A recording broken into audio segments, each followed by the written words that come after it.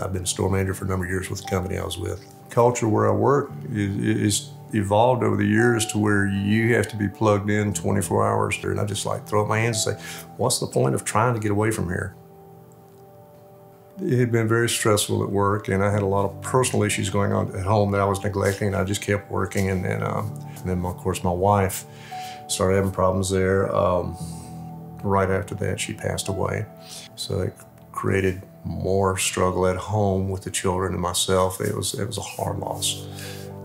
Instead of giving them the time and giving the family the time to heal, I went right back to work. I did the only thing I knew what to do. I was about to break down. It'd been a horrible year. So finally I took a week off, and it started that weekend. I was seeing signs on the road. I was seeing signs everywhere. I was getting signs about faith, messages, and all of a sudden they were there, but I just started reading them. Tuesday night, I woke up about 2 in the morning, and the movie The Passion of the Christ was on.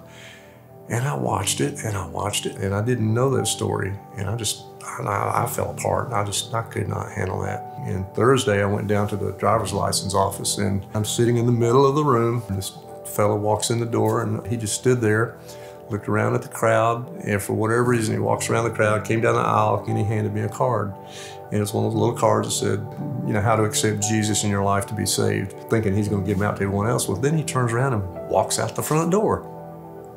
Finally, Saturday came and rolled around, and I had to go back to work. And I'll never forget, I was in my office, and one of my assistant managers came in, Kevin, can I close the door? And I have to tell you something. God's been talking to me all week. He's wanting me to talk to you. He's wanting me to reach out to you. And I got up and I grabbed my keys, and I ran out the door, and I ran out the fire exit.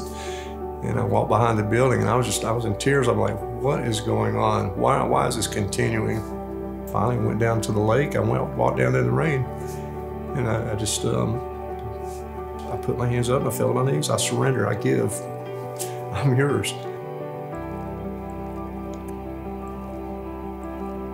Through church, the small group, baptism, I mean, the things you learn along the way. The anger I used to have, the frustration I used to have, and everybody used to see it. They would see it at work, they'd see it at home. It's gone. I think I'm headed in the right direction in life where I'm supposed to be going, to reach out and help other people. But it's changed my life. It's the right thing. It's beautiful.